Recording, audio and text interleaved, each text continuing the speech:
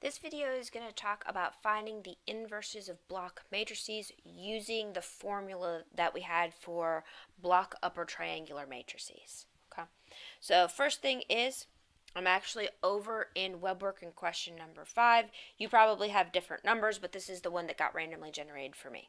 So this is the same exact formula that we had in class. We have an upper triangular block matrix right here, so each of those components are blocks.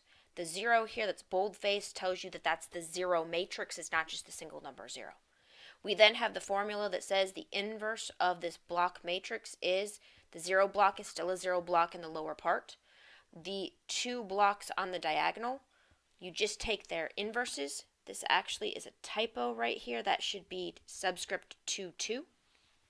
And then in the part that is the block that's not one of the diagonal blocks, you're going to multiply the 2 inverses that you got on the diagonal, and then in the middle you'll have the original block that was in that location, and then flip the signs. Okay, so that's the formula. Now in terms of what we're given here, or what I'm giving here, you're told that A equals bottom row 3 zeros and a 5, last column 1 2 3, and then the 5 at the bottom, and everything else is just tagged with the block A11, and you're told that A11, or the inverse of A11, is this 3 by 3 matrix. Now, according to our formula, A inverse is going to be, and I'm going to use this formula right down here. Notice it's exactly the same formula, except for this lower block, this block in the last row of blocks, last column of blocks is a single number. The inverse of a single number is just 1 over that number. So here, this said, hey, our block on the bottom was just the 3 zeros. Our block on the side was the numbers 1, 2, 3. And our block on the bottom was just the single number 5. So when we do the formula, the 0 block stays 0. The inverse of the single number gets the reciprocal, so this is 1/5. And then there is something that happens over here in the corner, which it doesn't do. That's the part that it asks us to calculate.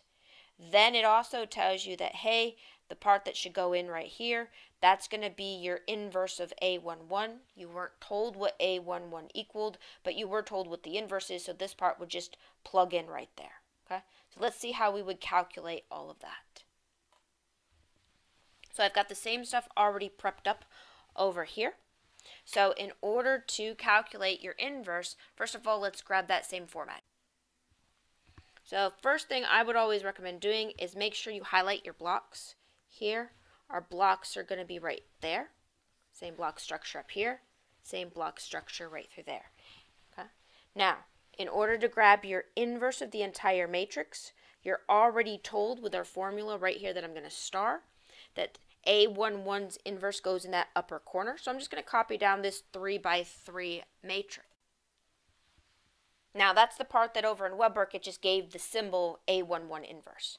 Now according to our formula that started up at the top, the first column, second row block is supposed to stay all zeros.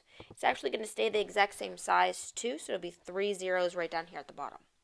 We're also told in this last block that I overwrote the exponent right there that we're going to take the inverse of whatever block A22 was.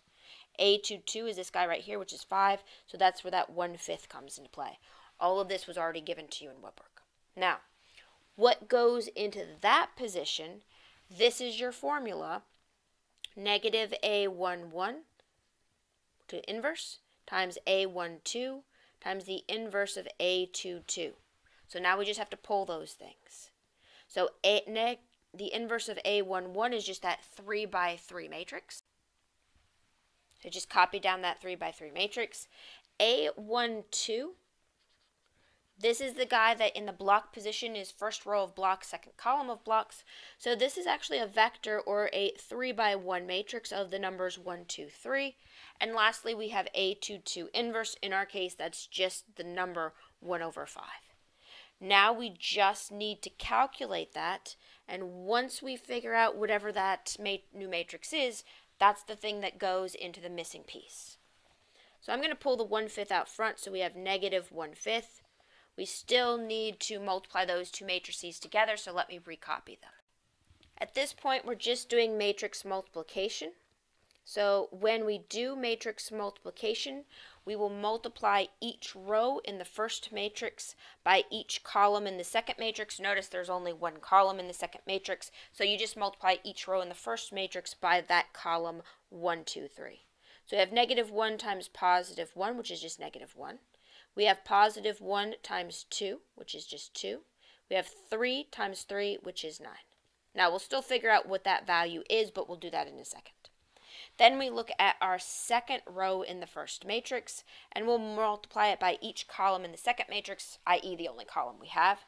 So we'll have 0 times 1, which is 0, 2 times 2, which is 4, 4 times 3, which is 12, and then we just have to figure out what that number is. Lastly, we multiply it by the last row in the matrix, the unhighlighted one. So 0 times 1 is 0, 0 times 2 is 0, and negative 4 times 3 is negative 12, so I should not have put that plus right there. This tells us we have negative 1/5 times, that looks like 10, 16, and negative 12. And so to get the final answer that you actually need to plug in up there, you want to multiply the negative 5 through, or negative 1/5 through. So negative 1/5 of 10 is negative 2. Negative 1/5 of 16 is negative 3.2. And negative 12 times negative 1/5 is going to be positive, or 2.4.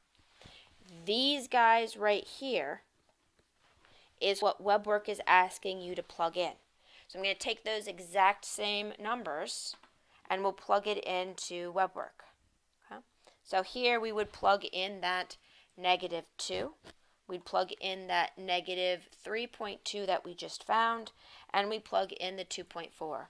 Notice we're not plugging in the full matrix because last row is already given. It technically already gives you this first 3 by 3 part, even though it's in symbol form, because it's right there. So the only thing you're missing is those 3 values. That's it. Okay? And we could check this and see this, if that's right, and it says, hey, yep, you're missing stuff because I didn't do the second problem, but that is all it's asking for here. So you do have to do a little bit of work with the formula, but it's not asking you to write in the full matrix, just that one missing block.